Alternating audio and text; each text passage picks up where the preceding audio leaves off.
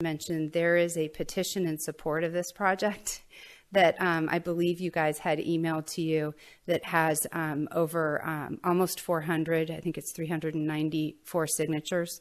I didn't let Jim know that we were that close to 400 because I was afraid that dogs would start signing it. I'm just kidding. So that we could say we had 400. But a lot of work went into gathering those petitions, and I probably would have been in deep trouble if I didn't mention it. But these are all people, and over 70% of those are from Oro Valley zip codes. Of those signatures, and over 50% are verified Oro Valley residents.